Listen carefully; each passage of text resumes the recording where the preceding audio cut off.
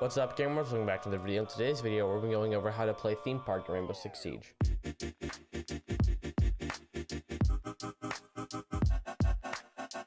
Before we go any further, links to all my socials are in the description below, so make sure you go check those out.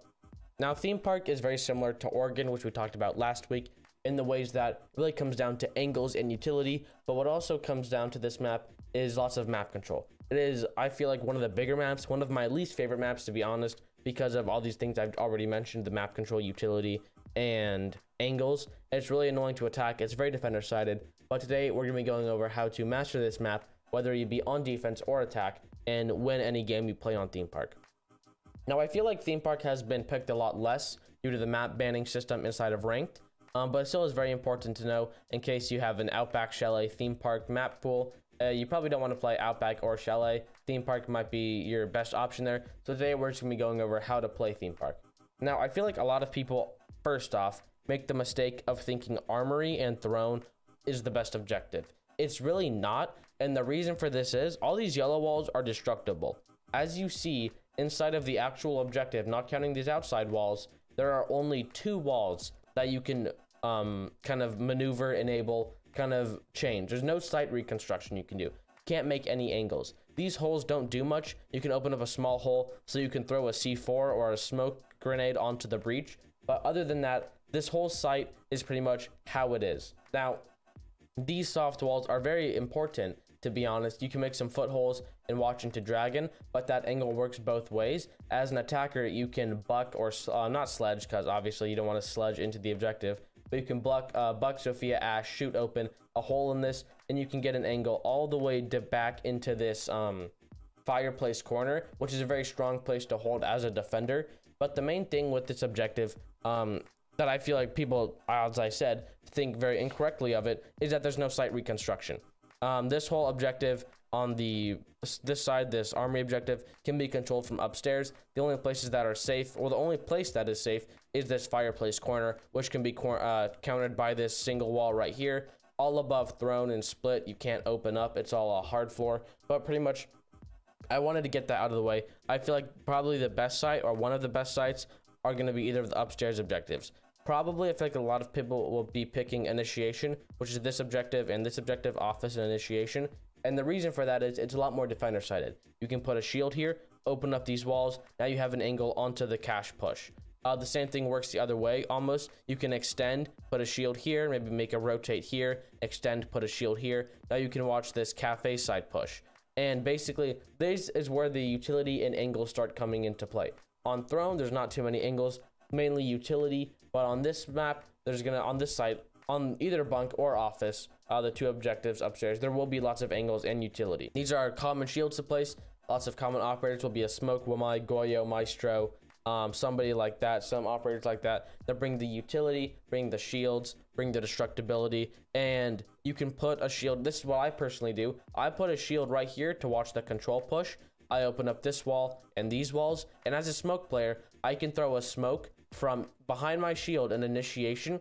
I can smoke off bathroom door. I can smoke off the breach. I can smoke off, that's an epic line. I can smoke off the desk plant. I can even smoke off the vault push or this push. There's just so many angles, and it really comes down to being creative. There's vertical angles you can hold all the way down from maintenance through a hole in the floor. You can watch into control hatch. And what this map really comes down to, onto the 3rd point or the 4th point, is the map control. And what that comes down to is, as you saw, we extended for Initiation, we extended back this way towards bunk. It works the opposite way for bunk. If the objective is this room and this room, you extend by opening a hole here, putting a shield here, reinforcing these walls, shield here, some holes, watching this push, watching this push, maybe a shield here, watching this push. Now the only way that the the attackers can push is cafe, and even then, you can put a shield here, ADSs, Wamai magnets, all over this place. They can't push this way. They have a shield here with utility to clear over here. They have a shield here. They have a shield here. Not to count these reinforced walls, which you can put mute jammers on. Not to count as well if somebody's playing top arcade here with a shield to watch these pushes. There's just so many angles. Here we have 5 shields, right? You can bring 5 shields. You can bring Goyo, which has 2, Wamai, which has 1, Smoke has 1, And that last shield can either be Valkyrie shield, Ella shield, Alibi, anybody like that. Lots and lots of utility. The Wamai and the Jaeger bring the anti-projectiles. And even if you can use shields mainly just as a distraction.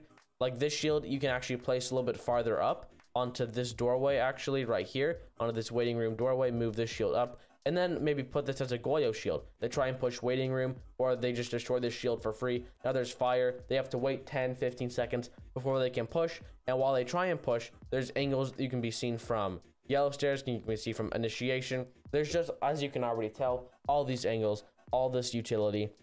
And that's what makes it really defender-sided. Now you might be wondering, well, how do you attack this map? The main way you attack has to be into the push. It's hard to circumvent the push. Well, not into the push, into the setup. It's hard to move around the setup because you can be set up for literally every single push with the operators in the game. There's not going to be a very well-known weak spot. Mainly what happens, I feel like, is a lot of people try and take too much of this map, right? So for example, if we're using this setup, where we're pushing onto bunk and daycare, you have a shield here, you have a shield here, and you have, let's say, the shield here. Now you might be like, oh, well, the weak side's cafe. Well, not really. Cafe's a push you really don't want to do, simply because you need to usually funnel through this door or funnel up a staircase or two. And what happens is, let's say right here, playing this, you have a mute. Mute has the best shotgun in the game. They can swing you one pump. You need to funnel through this door. Maybe there's some long angle from on top of this bunk through these walls onto the cafe door. Maybe there's somebody playing here with a shield. You can't push up arcade stairs. But pretty much, there's no weak spot. The cafe push is a bad push in my opinion. So what you need to do is you need to focus on one spot. You need to have an end goal. You can't be like, okay, we're gonna take initiation and we're gonna take office, and then late round we're gonna flank up we're gonna flank up arcade stairs and then push in as somebody's coming up yellow stairs. You don't have enough one manpower and two utility clearing to clear all these shields, to clear all these angles at the same time. So you need to be very organized and very centralized on what push you want to do. You can't be trying to push office and initiation because you're gonna need to clear this shield and this wall and then watch the flank through this hallway. So mainly you're just gonna, like I've been saying repetitively now, so focus on one push. I feel that this happens a lot for people trying to push the downstairs objective. What a lot of people like to do is push this yellow side, because this is the best way to push in my opinion. You open up the top, you open up above, and then you can go and you plant on this pillar, and there's really nothing the defenders can do except swing split and swing this double door. If you maybe have a Cappy Tower or something that can get rid of the person fireplace or a grenade, something like that, then there's nothing this person can do either, and it's really, really strong for the attackers. But what makes that push difficult is all the map control you need to take upstairs. This is yellow stairs, right? To clear and have control of yellow stairs, you need to clear from one side of the map over, whether it be cafe or cash. Usually, we'll use for this example, we'll say you're clearing from cash. You need to clear this way through initiation, through waiting room, this way through cash, through office. As you're clearing through waiting room hall, then you need to clear bunk and break room, because you can't just push up to here and stop, because somebody can come up arcade stairs and shoot you. Somebody can be tucked maybe in this corner, maybe in cafe. Maybe they have an Oryx or something that can come up this hatch. You need to take all this map control and hold it. You need to take the whole upstairs, and then not even counting the downstairs control you need to take, which is going to be this control right here. Because if you're trying to get this wall, you can be swung from bathroom, from this hallway, impact trick from above. So you're gonna need somebody upstairs watching for an impact trick. You're gonna need somebody watching this hallway. Maybe this person, let's say, can watch both. Then you're gonna need somebody watching this hallway. And then you have your breach person, right? Now let's say that you have 4 people alive. You have the 1, 2, 3, and the person upstairs. That's the 4.